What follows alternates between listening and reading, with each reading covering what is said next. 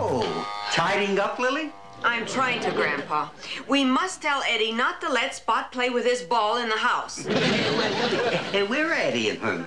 Herman took Eddie over to the park to play a little baseball. Oh, it's so nice to see a father and son so close. Yes, Lily. My father and I were very close, and he used to give me such wonderful advice. I remember one day he said to me, son, as you go through life, always bury your mistakes.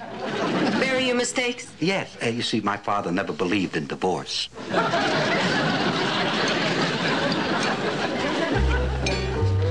Now, Eddie, to throw a curved ball, you get 2 fingers around the top of the ball like this. And then you squeeze down to get a nice, firm grip. Fiddlesticks! Give me another ball, Eddie. Okay, but just hit a few flies.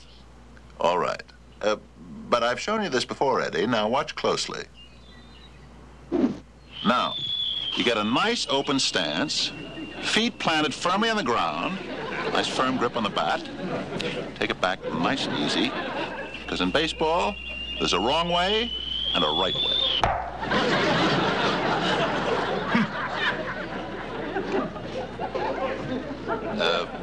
That's not the right way. Now watch this.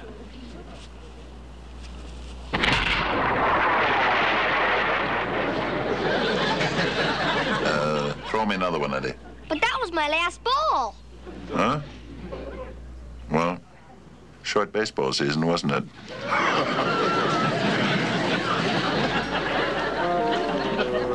Mr. DeRocher, you really feel the Dodgers will win in the first division this year? First division? Look, Charlie, if we can come up with a power hitter, I mean a guy can hit the long ball, I think my old club is a cinch to win the pennant. I've been beating the bushes looking for a guy to get... Mr. DeRocher, Leo! Are you all right? Yeah, huh? I'm all right, but how close is the nearest ballpark around here? It's 8 blocks away, but you're ahead. Shall I call an ambulance? Never mind the ambulance. Where's the guy who hit this ball?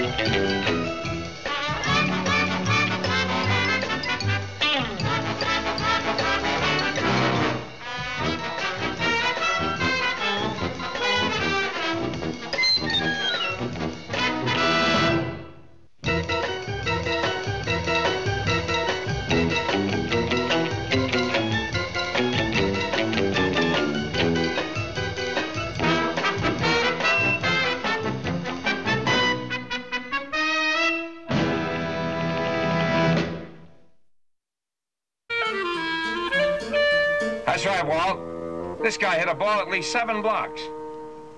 How do I know? It conked me right on the head. Sure, it hurt. But what's a fractured skull if it's good for baseball? I was tipped off about this guy from some of the kids around the neighborhood. His name is Mr. Herman Munster, and he lives on Mockingbird Lane.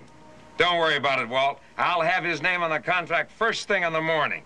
Oh, is this Munster character going to be swept right off his feet with the most sincere, lovable, charming personality? What do you mean, who am I sending?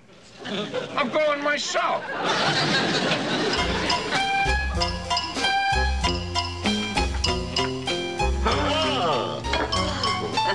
Oh, my. Doesn't that look yummy? How was your morning at the ballpark, Eddie? Oh, it was real crowded when we got there. By the time Pop got up to bat, it thinned out. Oh, say, Herman, your boss, Mr. Gateman, phoned and mentioned how busy you were. Things really must be jumping down at the parlor. Oh, no, they're not. We keep a very tight lid on everything. But we are busy. As a matter of fact, I brought home a lot of paperwork to do over the weekend. You really love your work, don't you, Uncle Herman? Yes, Marilyn. Nothing could drag me away from my job down at the parlor. That's right, Herman. And in just 12 years, the company will give you a big banquet and a gold shovel. Kind of grabs you, doesn't it?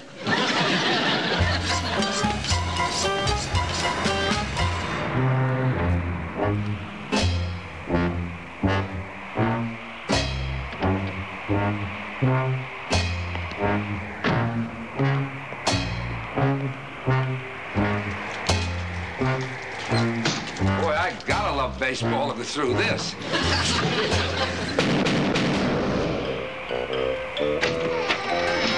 Good evening, sir. May I help you? Yes, is this the Munster residence? That's right. I'm Leo DeRocher, and I'd like to see a Herman Munster. Oh, yes. Won't you come in? I've never seen a place like this in my whole life. Not even in Brooklyn. Thank you. Oh, my Uncle Herman has some work to do right now, but you can talk to my Aunt Lily if you like. Fine. Aunt Lily! Aunt Lily, I'd like you to meet Mr. Leo DeRocher. He'd like to talk to Uncle Herman. Oh, how do you do, sir? How do you do? I'd like to talk to your husband on business. I'm sure he'd be glad to arrange everything in advance for you.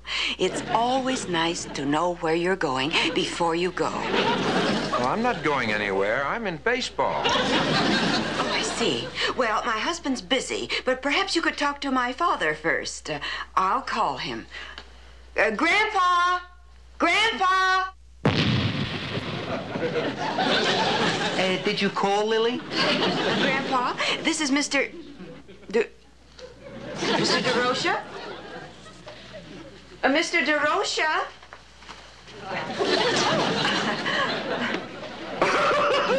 Leo DeRocher. You could have knocked me over with a tombstone. How do you do? It's a pleasure. You're one of the greatest sports figures in the last 100 years. Yeah, thanks, but I'm not that old. I guess it won't hurt to disturb Herman. Marilyn, would you call him? Oh, certainly, Aunt Lily. Uncle Herman, there's someone up here to see you.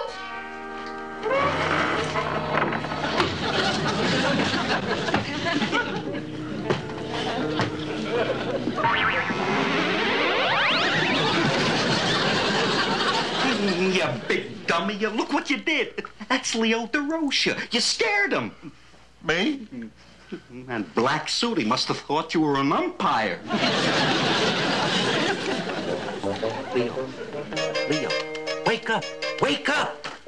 Oh, I hope he's all right. I don't like the way the color's coming back into his face. He was safe by a mile. Don't tell me. Oh, Take it easy, Mr. DeRocher. You're among friends.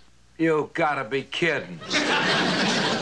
No, Mr. DeRocher. This is my son-in-law, Herman Munster, the one you came to see. Were you at the park this morning hitting some baseballs? That's right. I was knocking out a couple from my boy. One of them hit me on the head 8 blocks away. Oh, you poor man. That explains why you acted so strangely when you came in. Mr. DeRocher, if you plan to sue, I can dig up 50 witnesses to prove we never left Transylvania. No. I have a business proposition for Mr. Munster. And I wonder if I could talk to you alone? Certainly. Would you excuse us? Of course, dear. In case you need me, Herman, just give me a howl.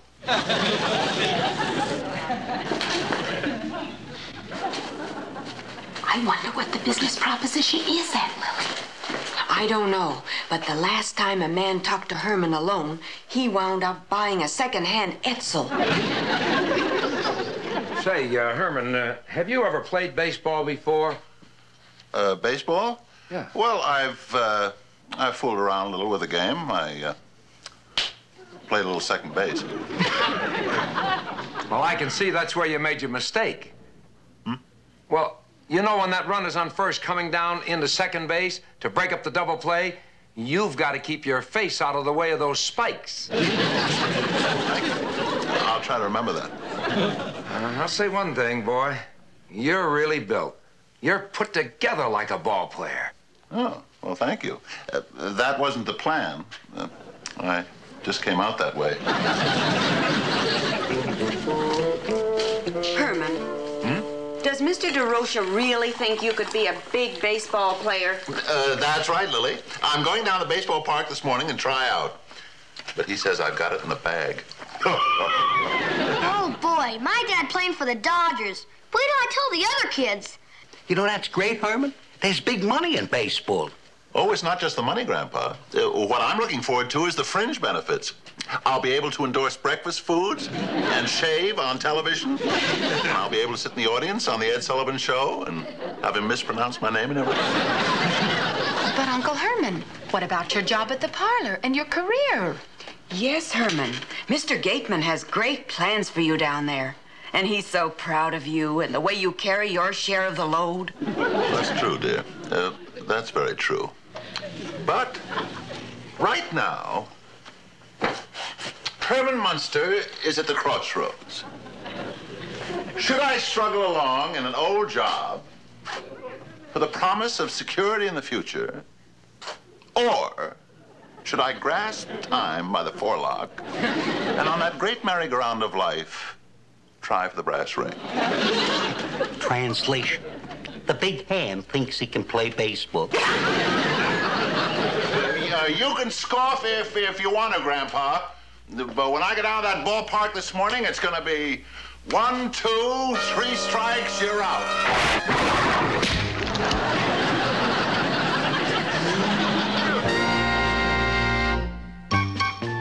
Hello, Mr. Gateman. This is Mrs. Herman Munster. How are you? Oh, good. Oh, yes, I'm fine, thank you. Enjoying perfect health. Oh, I'm sorry. Oh, I didn't mean to get your day off to a bad start. I'm calling for my husband, Herman. He won't be able to get into the parlor today for work. No, he's not sick. He has an appointment downtown with a Mr. Leo DeRocha. No, Mr. DeRocha's not sick either. But Herman will be glad to give him one of your cards. Yes, I hope Herman will be able to come in tomorrow. Goodbye. Oh, please give Mrs. Gateman my regards. The last time I saw her, she looked so natural.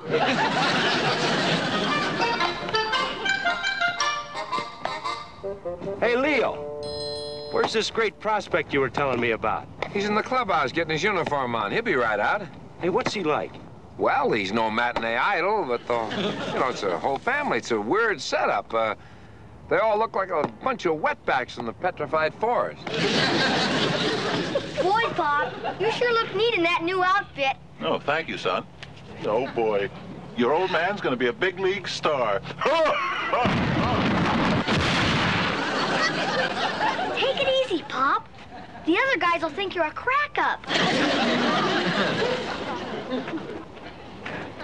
Good morning, Mr. DeRocha. Hiya, Herman. Who is it? What is this? This is my son, Edward Wolfgang Munster. Oh, I can see the family resemblance. How do you do?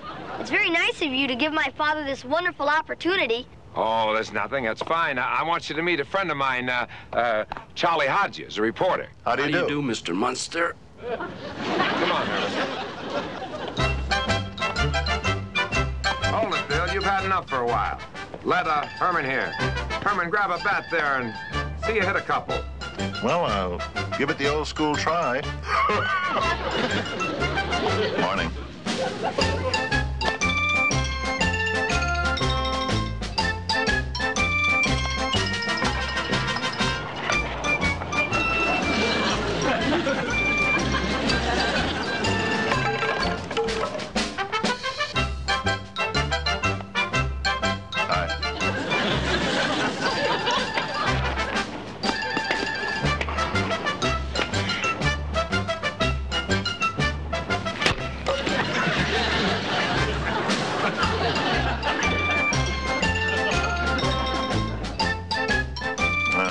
Oopsie-daisy. Well, don't worry about that, Herman. It happens to the best of them. Here, try this one.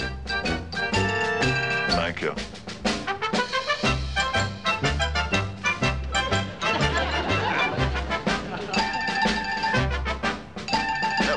Time? What's the matter? Where do you want it?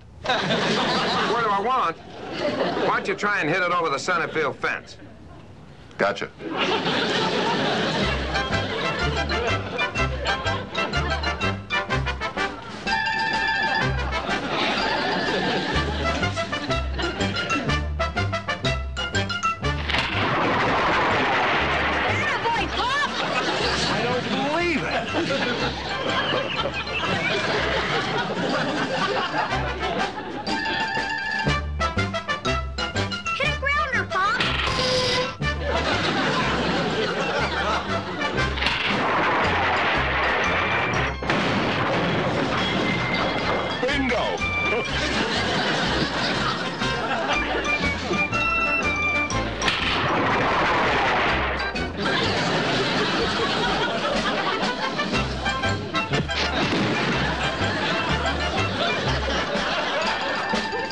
Saw anything like it.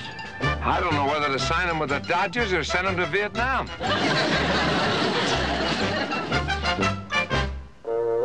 Grandpa, lunch. What are we having? Bird's nest soup. It's my favorite. Well, I can always scramble an egg.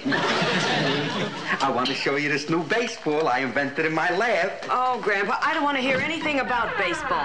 But Lily, you've got to see this. This automatically makes every pitch a curve. Now, watch this here. You ready?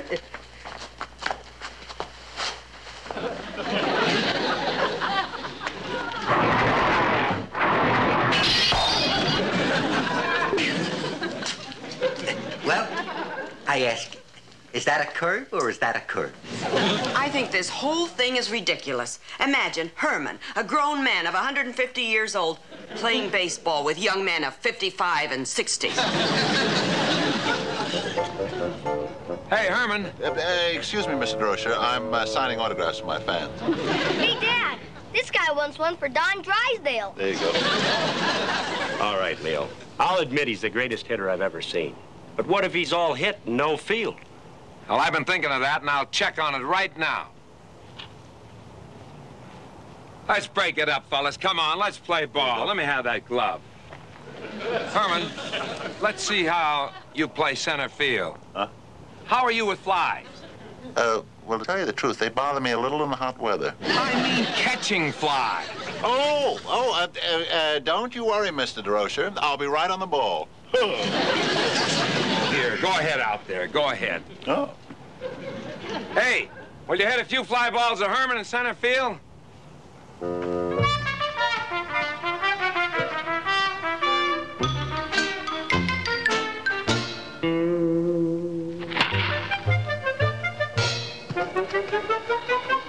He's gonna run into the fence. I knew it was too good to last.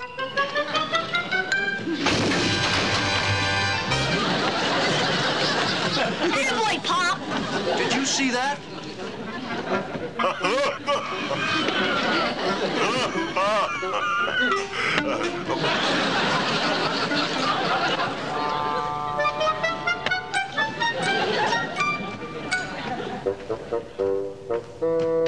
Now, they tell me you can play second base. I saw you in center field. All right. Now, there's a man on first base. There's one out. The batter's going to hit the ball to you. I want you to step on second base, then relay the ball to first base to complete the double play, okay? Gotcha. Yeah, but wait a minute. That runner on first base, is going to try to knock you down or knock you over to take you out of the play. So be alive. Gotcha. No. Okay, gang, let's talk it up out here. Let's get the old pepper going. Take him out of there now, Jim. Knock him down if you can.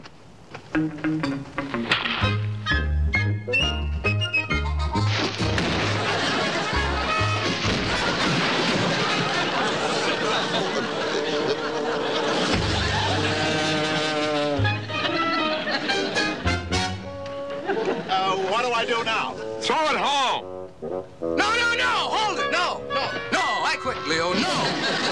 I'm going back to the minors. Here you go. Go! Darn, Mr. DeRocher, nobody wants to play with me. Darn.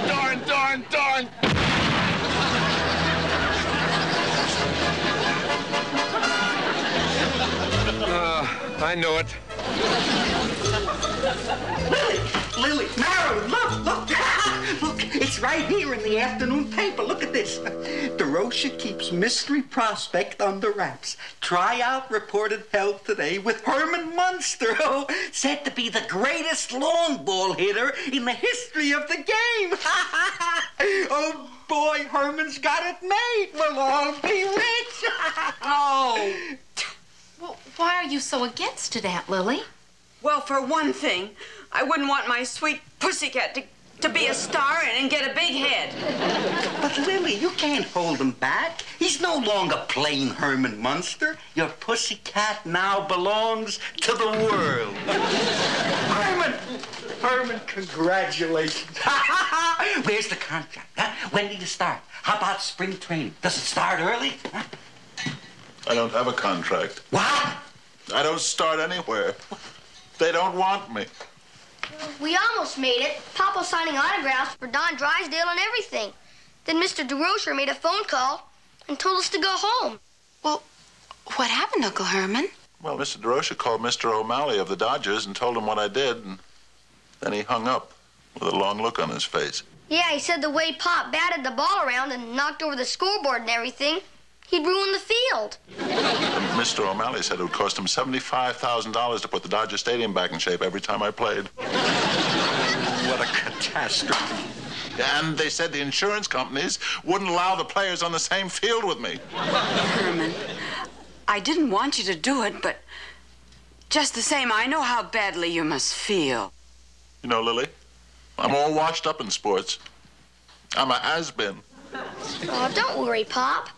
You can always play baseball with me in the park. Thank you, Eddie.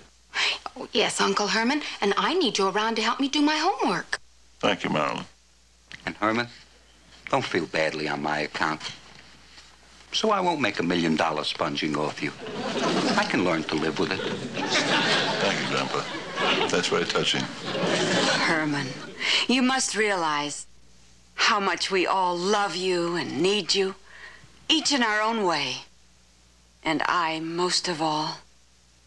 Thank you, Lily. Now look what you've gone and made me do. I haven't cried like this since they canceled Kukla, Fran, and Ollie.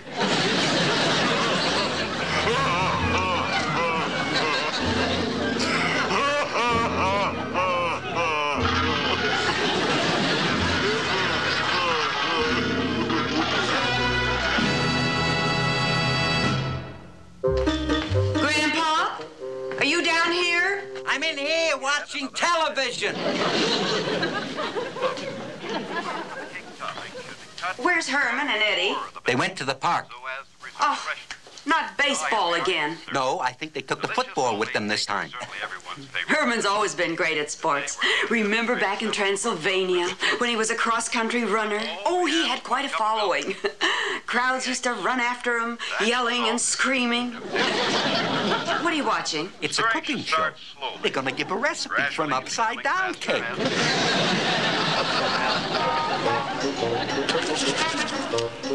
6, 23, 14, 8, 10, 11, 12.